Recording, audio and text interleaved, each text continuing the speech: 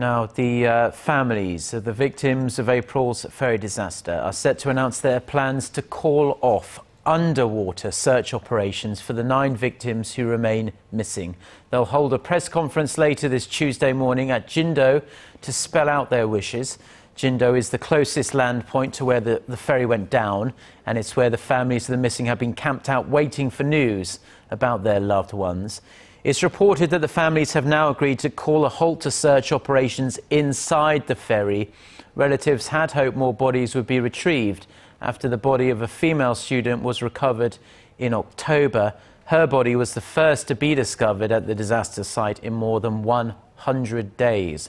The families have reportedly agreed that search operations are now too difficult, with parts of the hull collapsing and water temperatures dropping rapidly.